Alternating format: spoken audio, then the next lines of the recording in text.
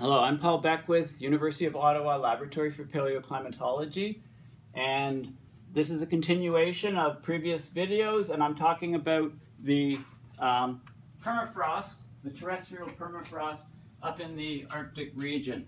So you can see surrounding the entire Arctic Ocean, there's continuous permafrost as furthest north, and then sporadic as you go further south, discontinuous as you go further south, and then sporadic as you go even further south, and isolated patches.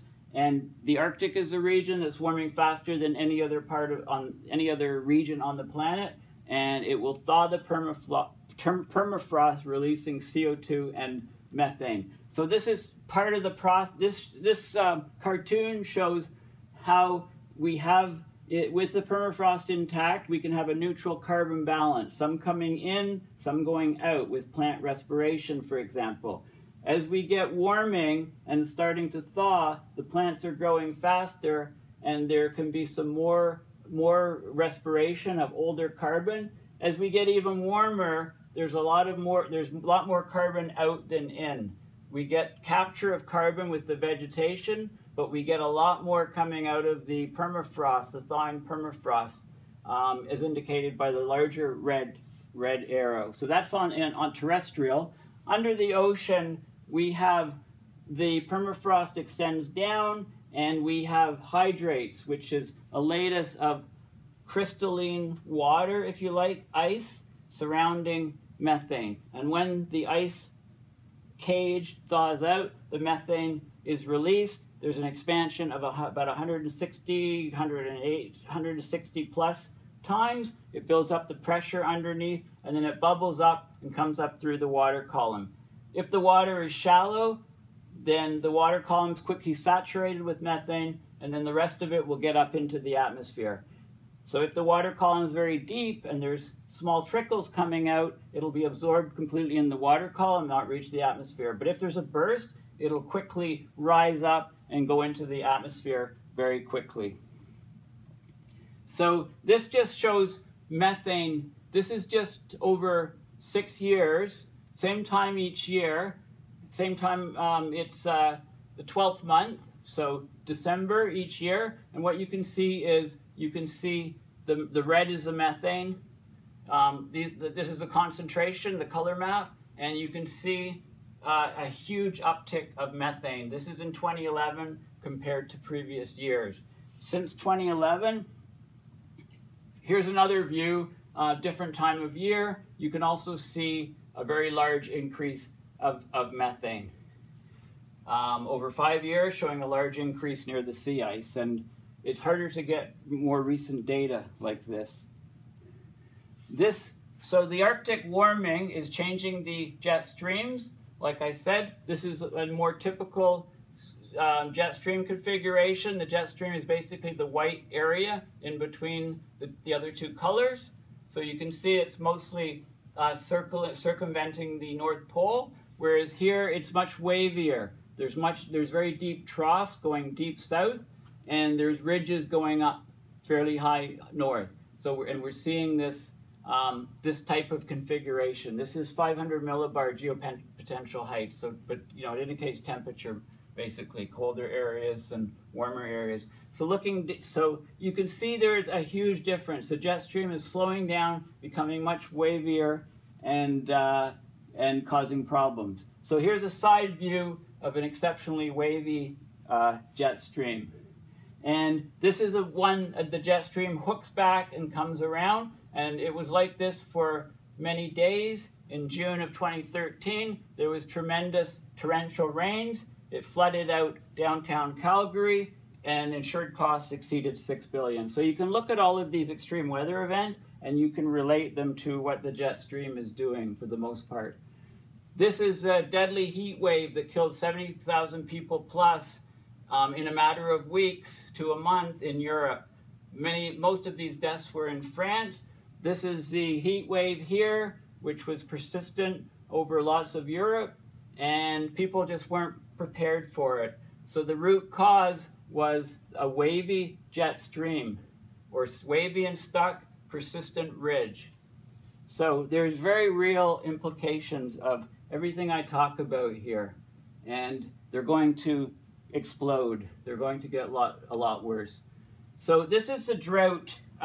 This is an indication of projected drought over the planet in about 40, 50 years. And you can see these areas are becoming much drier. So the purples, these areas, the purples, the oranges, the only places that are getting wetter are the greens to the blues. So the high northern region, we're getting wetter as the temperature is rising. There's less snow, there's more water, but many regions are undergoing severe drying of stress. So now we can match this. So get an idea where the drought regions are, and now have a look at where we grow food, and you can get the picture. So this is water stress in many agricultural areas by 2025 will increase. So any of the reds are bad. There's a lot more water stress in those regions. This is the effects on crop yields of warmer temperatures. So as the temperature goes up, then down here in the reds, we have a 50% drop in yield in the dark reds, and neutral as we go into brown. So the darker the reds, the more drop in yields, projected yields of many crops. This is the balance of regions that are used for agriculture, and this is the major cereals, the attainable yields that are achieved now. So productive areas being green and less so being red. So if you match all of these images to where the droughts are, then you can see, we're in for a world of hurt the way we're going. And we're going to end up where we're going if we don't change things. The other major stress, the elephant in the room, is the global population is out of control. Around 1800, 1 billion, doubled in 123 years, and then added another billion in 33 years, added another billion in 14 years, and the gap's getting smaller and smaller. So we're at 7.5 billion, and we're projected to go to much higher. The mega cities of the world, this compares what they were in 2014 to what we expect them to be in 2030. So not much change for Tokyo, 35 million. And then we go to look at the growth in Delhi, in Shanghai, Mumbai, Beijing, Dhaka. Now, what cities are going to be affected by sea level rise, global sea level rise? Well, we've got lots of these: Beijing, Mumbai, Shanghai. Like most of these cities a lot of these cities are on coastlines. So, planet Earth, 7.5 billion and counting. With regard to be fruitful and multiply, cancel that order. Like we can't just ignore climate change. How are we going to solve these global problems if we don't address population, global population? You are here. This is from 2004, so this is from just over a decade ago, and here was 6 billion. So you are actually here right now, 7.5 billion. You may not want to be here. If we can't feed all the people and solve our global problems now, then we have to chop this ourselves in humane ways, well thought out ways, or we're going to go up here and we're going to collapse, and there'll be, how is it ethical to keep growing, to keep having an extra 240,000 people every morning when you wake up and have breakfast? Think about how many more people are on the earth, births minus deaths, and that number is about 240,000 every single day, about a 1.4% growth rate, compounded exponential growth. The numbers just don't add up for us. Our environment is collapsing, our population is spiraling. If somebody's living on another planet looking at us, they're saying, what, if we want to do something, if we can wait, decades, and the planet's going to implode and collapse, and then we'll go there and we'll just see if there's anything left. I mean, basically we're you know, individually we're intelligent, but collectively we're as thick as we're just doing the worst things. It's like, how do we want to destroy the planet? How do we want to destroy our future? Okay, let's go do it, right? We're doing it.